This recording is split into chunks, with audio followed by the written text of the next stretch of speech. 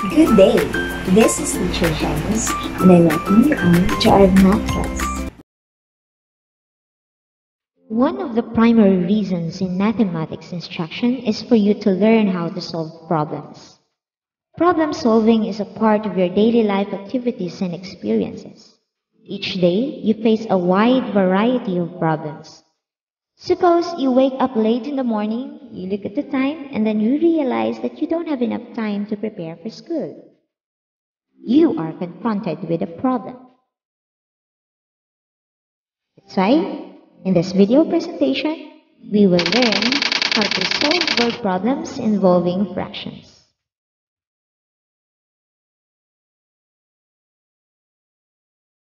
Our learning target: solve routine or non-routine problems involving division without or any of the other operations and whole numbers using appropriate problem-solving strategies and tools. Now, are you ready to learn?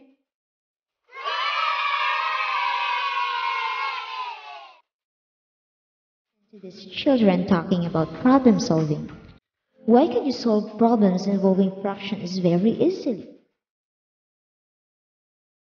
I use different strategies to solve them.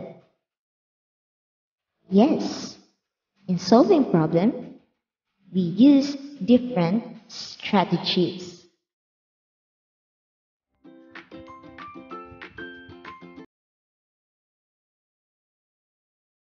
Do you know George Polya? George Polya is a great teacher and mathematician. He was known as the father of modern problem solving. He was known to his four-step problem-solving model. Step 1. Understand and analyze the problem. In understanding and analyzing problem, know what are given and what are asked. Find words or clues to the operations involved.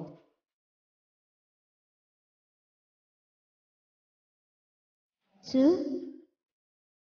Devise a plan. A plan or strategy is a way of solving the problem. First, know how the facts relate to each other. Next, make a plan for solving the problem. Devising more than one plan is often useful so that you can compare the effectiveness of each one.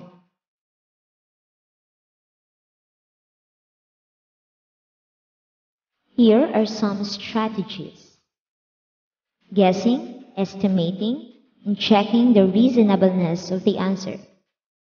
Drawing picture, diagrams, and models to represent the problem. Writing equations or number statements. Making lists, tables, or graphs. Finding a pattern. Working backwards. And solving a simpler problem. Strategy. Example number 1. Writing an equation. Eleanor bought 24 flowers. 2/3 of the flowers are white. How many are white? Let n be the number of white flowers. Since 2/3 are white, then that is 2/3 times n equals 24. To solve, think of 24 as 2/3 of a number. To get 1/3 of the number, divide 24 by 2. So, 1/3 of n is 12. To find n, add 24 and 12. The answer is 36.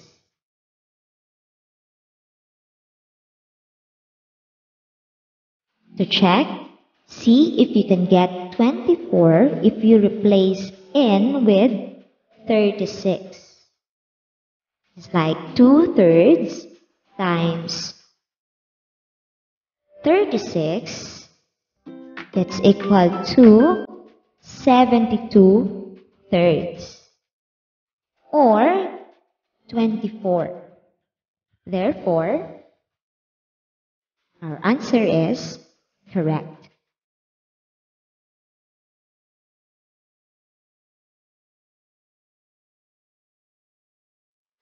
Example number 2. Making a model. There are 2/3 as many boys as girls. If there are 30 girls, how many boys are there? Let's use this model. Since you have 30 girls, we label this boys and girls. Since one unit is 30, then 1/3 unit is 10. Hence, 2/3 unit is 20. So, there are 20 boys.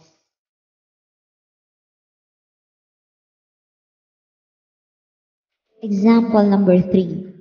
Making a table. Mother bought 2 3/4 kilograms of mangoes. She also bought some bananas. Together, the mangoes and bananas weighed 4 1/2 kilograms. How many kilograms of banana did she buy? Using this table, we have 4 1/2 as the total and 2 3/4 for the mass of mangoes. Then we are looking for the mass in kilograms of bananas. Let N be the mass of the mangoes in kilograms. Hence, you can get the answer by subtracting 2 3/4 from 4 1/2. That is 4 1/2 minus 2 3/4. Look at the fractions.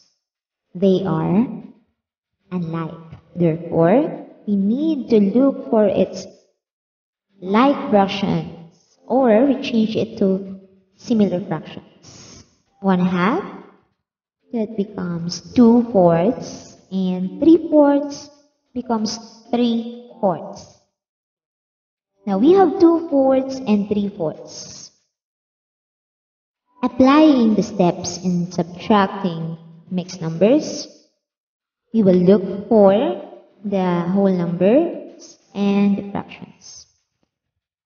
In 2/4 minus 3/4, we cannot subtract the subtrahend from the minuend since 3 is higher than 2. Therefore, we will borrow 1 from the whole number 4. That is 3 4/4.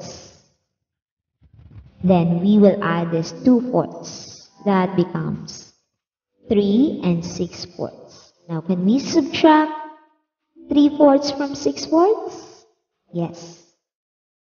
Now, let us subtract the whole numbers and the fractions. 3 minus 2 equals 1, and 6 minus 3 is 3, and copy the same denominator. The answer is 1 3/4. This is the mass of bananas in kilograms. But to check, add 2 3/4 from 1 3/4. See if we can get 4 1/2. 2 3/4 plus 1 3/4, that is 2 plus 1 is 3. Then add the numerators and copy the denominator. The answer is 3 6/4. Next, 6/4 is not yet in the simplest form. Then we will simplify. That becomes 1 1/4. Then add the whole numbers. That is 4 2/4. 4 2/4 is not yet in the simplest form.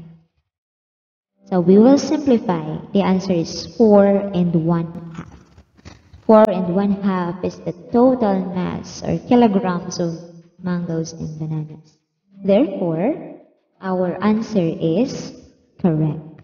1 3/4 kilograms of bananas.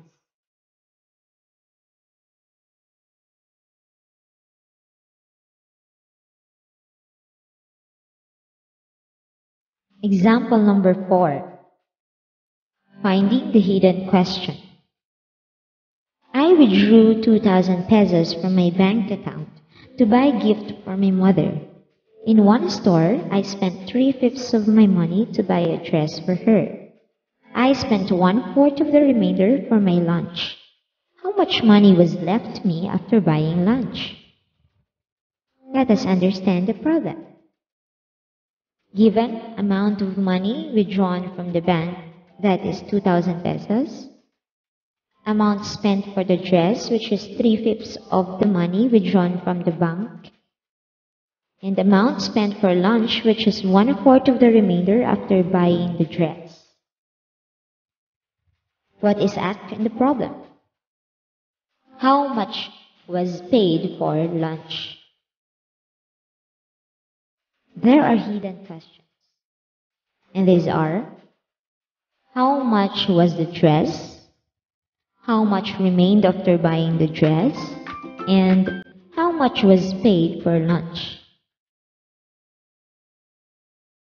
First, let's answer this. How much was the dress? It's 3/5 of 2,000 pesos. Or 3/5 times 2,000. Or 2,000 over 1, that is 6,000 over 5 or 6,000 fifths. That's equal to 1,200 pesos. Next, how much remained after buying the dress? That is 2,000 pesos minus 1,200 pesos. That is equal to 800 pesos. Next, how much was paid for lunch? That is 1/4 of the remainder, which is 800 pesos, or multiply 1/4 and 800. That is 800 over 4 or 800 fourths. The answer is 200 pesos. Hence, the amount of money left after buying lunch is 800 pesos minus 200 pesos. That's equal to 600 pesos. So how much money was left to me after buying lunch? That's right. I have 600 pesos left.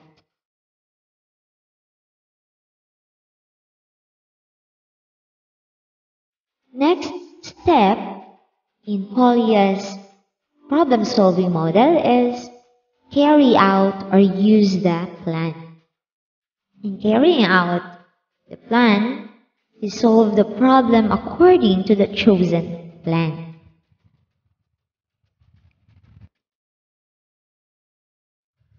Fourth step, check back to see if your plan worked.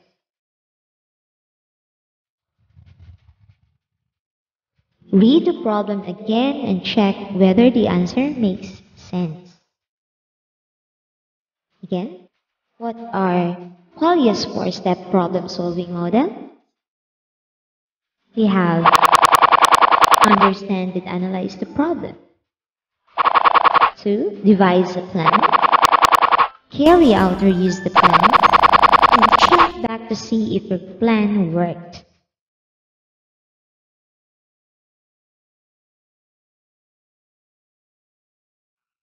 Remember this. Understand the problem very well to find out what strategy will be used to solve it. Always check whether the answer makes sense.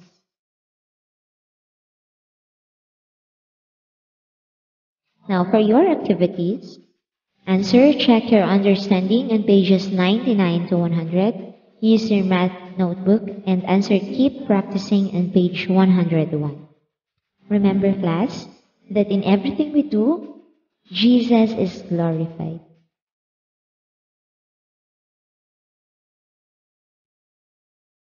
I hope you have learned a lot. To end this presentation, I must say thank you for watching.